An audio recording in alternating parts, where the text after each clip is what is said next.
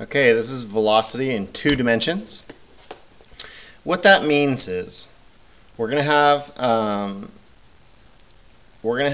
let's say a boat, and this will be a river. Say the boat is traveling across the river at 3 meters per second. And we'll also say that at a perfect right angle, the creek will be pushing the boat at 1.5 meters per second this way. So this is what 2 dimensions means. We've got up and down motion, and we've got side to side motion. So what's going to happen is, as the boat is crossing, it's also going to be pushed sideways, and the end result will be this kind of motion. And I want to know is that when it hits the other side, what will this displacement be? The difference between the starting and the final position. And here's the kind of roadmap. If we review back to the displacement, go on. We'll remember that there are 2 components.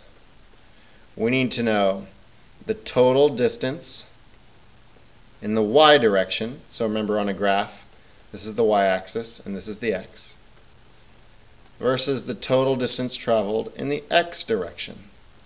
Once we find those 2, we can use the Pythagorean theorem to solve for displacement. There's a whole video on the Pythagorean theorem if you want to review it. It's under the math help section. So let's solve for these.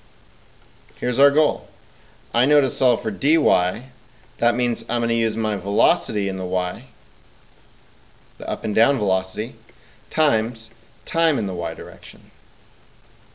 To solve for the x motion, I need to use my velocity in the x times my time in the x. So the first one should be pretty easy. Well, I need to find, well, I know what these 2 are. I know that the distance is 21 meters and the velocity is 3 meters per second. So to solve for time, divide by 3. Time in the y equals 7 seconds. Now here's the hitch. However long it's crossing the water is the exact same amount of time that it's drifting. In other words, these 2 are equal. However long it took to cross is however long it took to drift. So now I can write out my formula for the distance in the y equals, what's my velocity in the y? 1.5 times, what's my time in the y? 7 seconds. So I've got this distance equals 10.5 meters. And then I've got this distance equals 21 meters. And now we can solve for the displacement. We have 21, 10.5. So 21 squared plus 10.5 squared equals c squared. 21 squared equals 441 plus 10.5 squared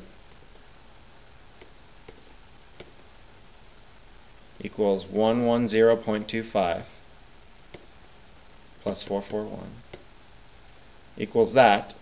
And now I've got c squared, and I've got to undo it. So I'll square root everything, these 2 added up, which is this, square rooted, 23.4 meters. So the displacement is 23.4 meters. Now let's see you try one. Clear the writing.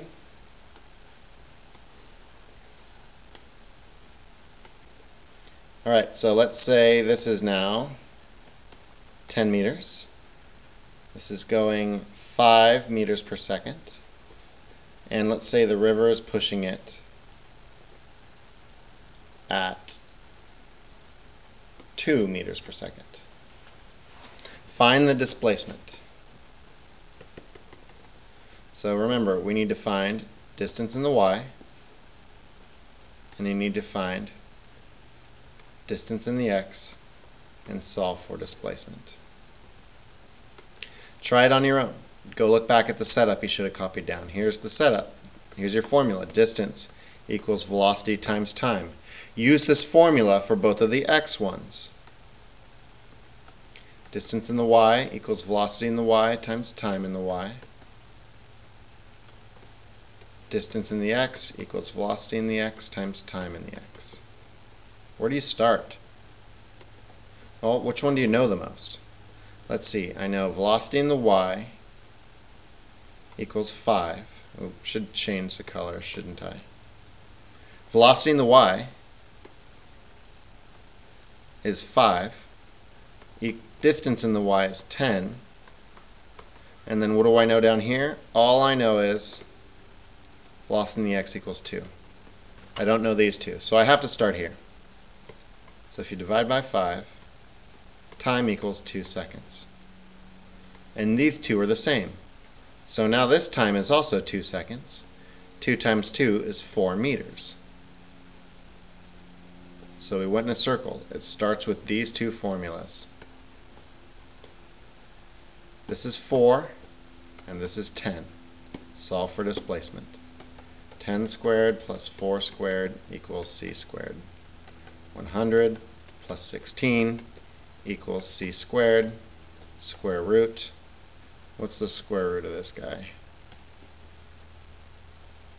116, because these two are added up, square rooted, 10.7 meters. Okay, there's going to be practice for all 3 tests on the website for you guys to prepare for your quiz. Make sure you go back and try these with the video right there so that you can make sure you can do this for the task, because this will be on your grade. Good luck.